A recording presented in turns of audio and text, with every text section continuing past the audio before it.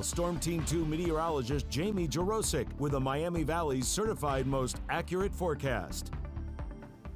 We are checking out the satellite radar loop here in the Miami Valley, where we are starting off mostly clear across the area. We have a good deal of sunshine in the forecast for the day ahead. And you can see some of that sun in downtown Dayton, but also some scattered clouds moving through. That's kind of how the day will go. At times where we have more sun than clouds, and then at times we're going to see some of these clouds roll through with the potential of an isolated afternoon shower or thunderstorm. Right now we have a temperature of 67. Our dew point is 66, so it's nice to not have to have dew points in the 70s for now.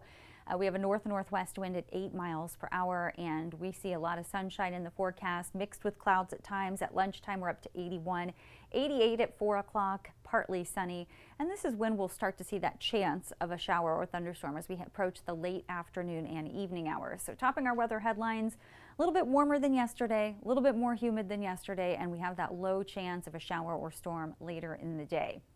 Tomorrow a cold front comes through, so it will become less humid as we go through Friday. It's going to start off maybe a little sticky in the morning, but it'll end up really nice by the evening. And we have a comfortable weekend ahead. Saturday morning will start off at 58 degrees, so Friday night you can probably open up the windows.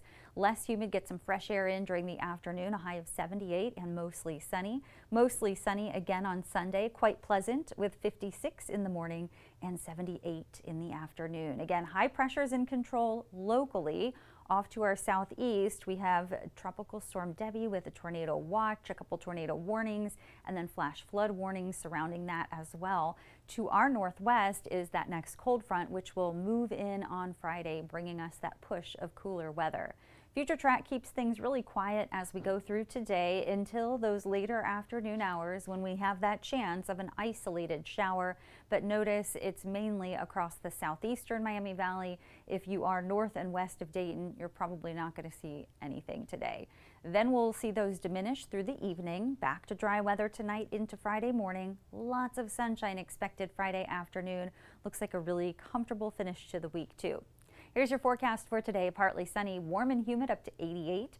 Small chance of an isolated afternoon shower or storm, and then tonight becomes partly cloudy. It'll be mild with a low of 66.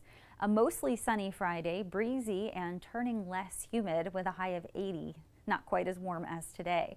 Saturday and Sunday even cooler, temperatures in the 50s through those morning hours and a high of 78 each day. Monday, Tuesday, Wednesday, we're back in the low 80s and a dry stretch will continue. You can get the Storm Team 2 weather app